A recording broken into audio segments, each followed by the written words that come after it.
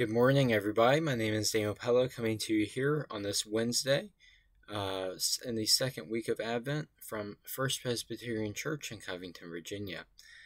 And I'll be starting out with a scripture reading from Isaiah chapter 40, verse 31. They that hope in the Lord will renew their strength. They will soar as with eagle's wings. They will run and not grow weary, walk and not grow faint. Again, from Isaiah chapter 40, verse 31. That is our scripture reading.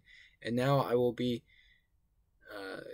sharing the devotional reading from In Joyful Hope by Henri Nouwen. Nobody can escape the agonizing losses that are part of our everyday existence, the loss of our dreams. We have thought so long of ourselves as successful, liked, and deeply loved. We had hoped for a life of generosity, service, and self-sacrifice. We had planned to become forgiving, caring, and always gentle people.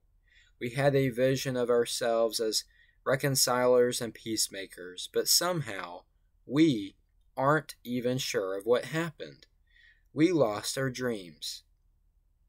We became worrying, anxious people clinging to the few things we had collected and exchanging with one another news of the political, social, and ecclesiastical scandals of our day.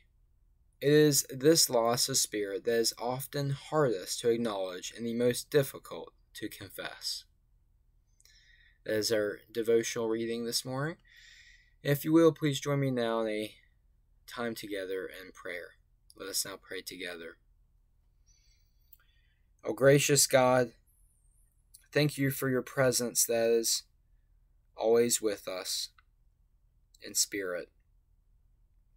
Help us today to evaluate whether we have concrete spiritual goals and to find what we are truly doing to reach those goals or not doing, and guide us to bettering our direction with that. Help us to seek out the help of a friend or associate to reflect on how we can restore our spirit when we may find that we are at a loss of our spirit in our days to come. For these things we pray, in Jesus' name, amen. Thank you all for joining me here this morning. Hope to see you here tomorrow at 8 a.m. I hope you all have a great Wednesday today.